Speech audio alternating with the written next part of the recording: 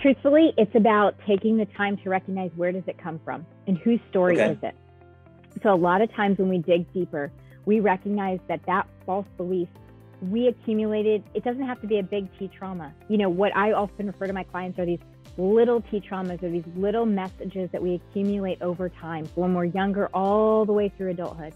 And what happens is we internalize them and we make them mean things like, I'm not good enough. Or if I fail, people will abandon me or leave me, right? If I fail, then everyone is going to, think that abandonment's a big one, but if I fail, I'll get fired, whatever the fear may be. It's about recognizing where does that story come from? And now what's actually true about me today at my current age? That could have been the false belief that I accumulated when I was 10 or when I was 13. And I did the best I could at that time. But now at the age of 20, 30, 40, 50, 60, what's actually true about me?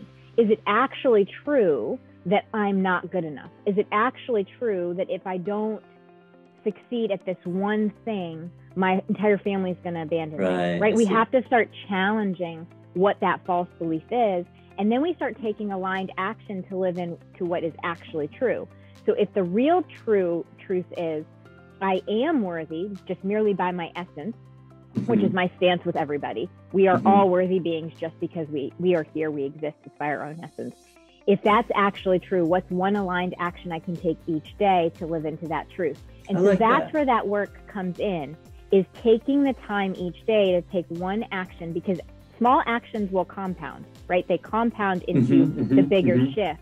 So if we take the small action each day to living into the new truth that we're willing to accept for ourselves, that's going to compound and we're going to make that shift that you're referring to.